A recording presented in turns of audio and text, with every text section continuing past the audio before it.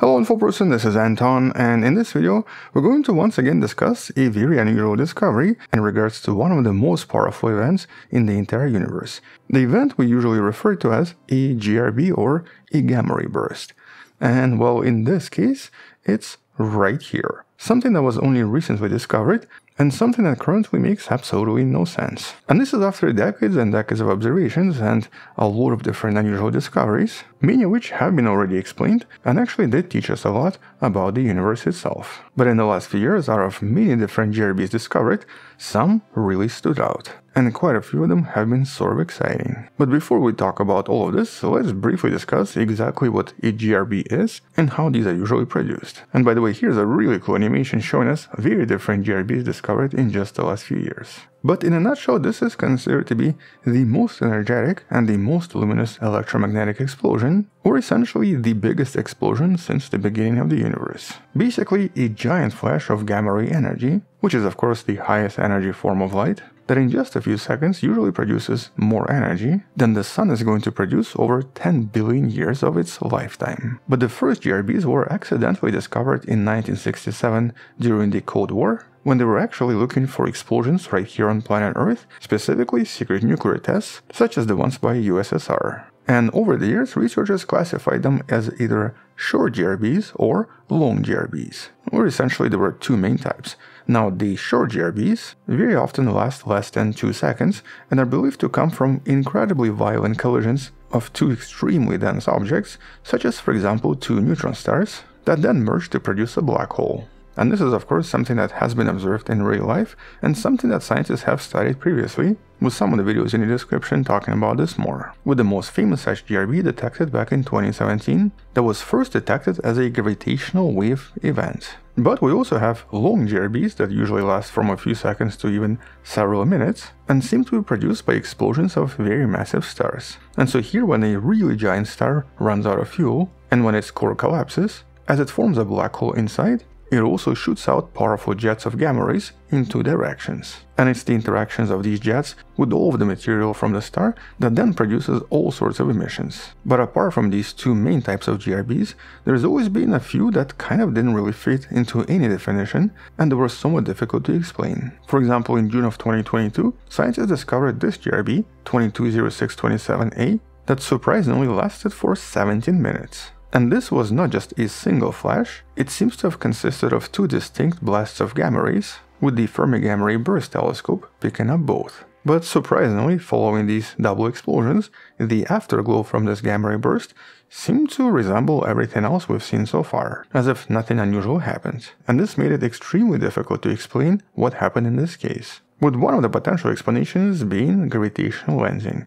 So basically we saw the same event, but just from two different perspectives, as a result of something really massive in front of the object, lensing the pathway of light. And here it could be some kind of a hidden galaxy, or some kind of a black hole, sitting directly between us and the GRB. Or at least that was just the first explanation for now. Because within just a few months, we've also observed something even more bizarre. The GRB we discussed many times on the channel before, now referred to as BOAT, brightest of all time. The event that was so extremely powerful and so extremely bright that it literally blinded a lot of different satellites and observatories designed to observe these events. And the overall strength and the length of this event was also somewhat difficult to explain. Here it essentially lasted for about 7 minutes and was so ridiculously bright and so powerful that it even had the effects on the ionosphere of our own planet, even though this happened billions of years ago in a galaxy far, far away. But you can learn more about this event in some of the videos in the description. And so apart from these really intense and very long GRBs, that even today sort of lack explanations, now in 2025 astronomers detected something even more bizarre. The gamma ray burst detected in March of 2025 that you can kind of see right here. With this event being truly unprecedented, instead of lasting seconds or even minutes, this GRB stretched out over an entire day. And it wasn't just long, as you can see from this video, it was actually repeating. Just like the event from 2022, this was a repeating burst that was detected several times by the Fermi Gamma Ray Burst monitor. Here it was definitely confirmed to happen at least 3 times over several hours. And so for an event that's supposed to be singular, and that's supposed to be based on some kind of a catastrophic event such as a black hole formation, and of course the destruction of the original source, this is really not supposed to happen at all. and especially it's not supposed to happen multiple times in a single day. And the gravitational lensing explanation here would not make any sense either. And on top of this, an X-ray telescope referred to as the Einstein probe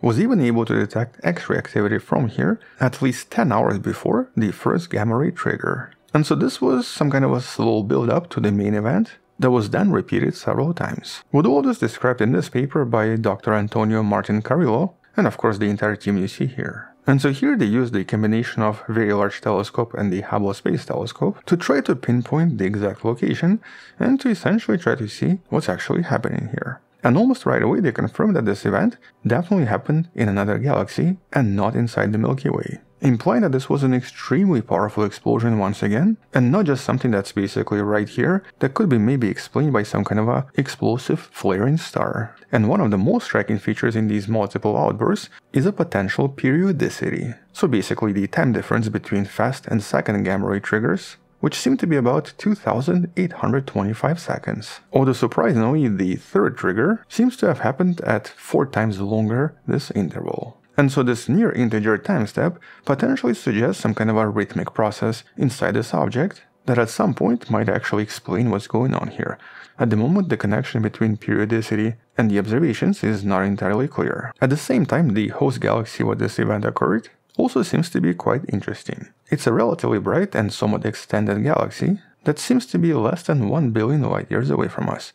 So still pretty far, but not as far as originally thought. With the Hubble images showing us that it has a very complex asymmetric shape, possibly containing a lot of really strong dusty lanes. And it's very likely this dusty environment that possibly explains why some of the afterglow here appeared a little bit too red. And so the redness was probably caused by the excess of dust. But the main question still remains. What in the universe could possibly cause this, and what explanations do we currently have? Well, right now there are some propositions.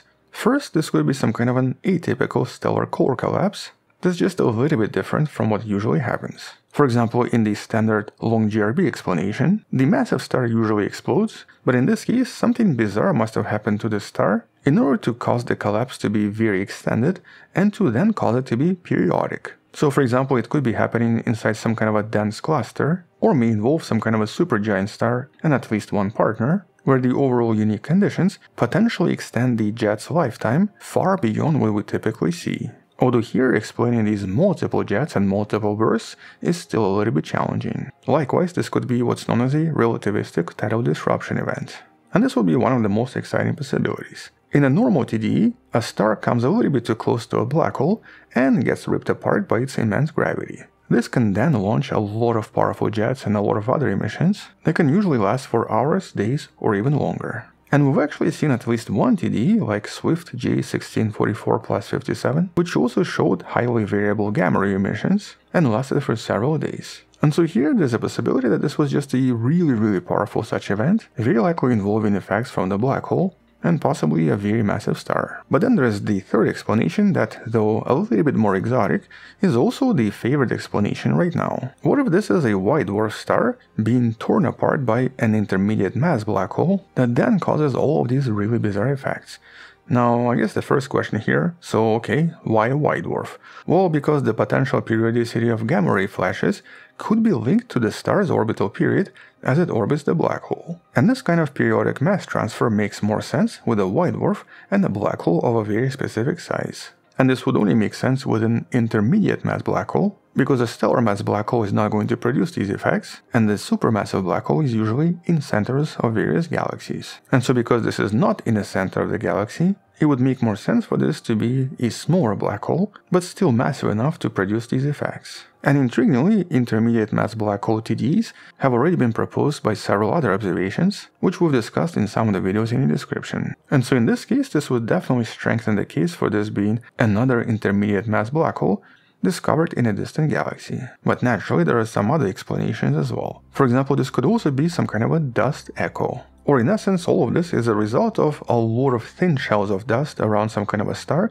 following some kind of a powerful explosion that then makes everything appear as multiple bursts. Although this explanation does have a small problem. For dust echoes, you'd also expect later bursts to be much fainter and gamma ray light to get softer and softer. That's because dust usually absorbs higher energies.